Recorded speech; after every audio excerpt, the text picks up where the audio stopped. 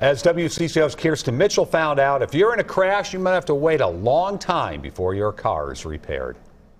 It's pretty, the air is crisp. A morning snowfall didn't keep dedicated walkers at Bede-Makaska away, like May. A little icy on the sidewalk, but this is a perfect day.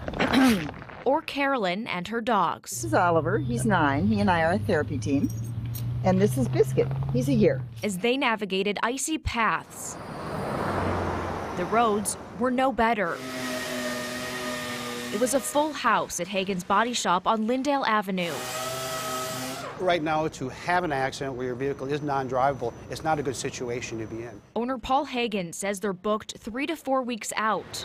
Even us, in a lot of body shops right now, we do not have the room to just tow cars and let them sit for weeks at a time. It's not just the seasonal increase in demand. Hagen says supply chain issues are causing delays for critical parts, especially for Japanese cars like Honda and Toyota. Trucking is an issue and stuff like that. So all these things add up to delays, big time delays, things that we've never had to deal with in the past. As they try to pre-order parts, Hagen says drivers can help by doing their part in the winter. Always the number one thing, make sure you have good tires and your air pressure is correct.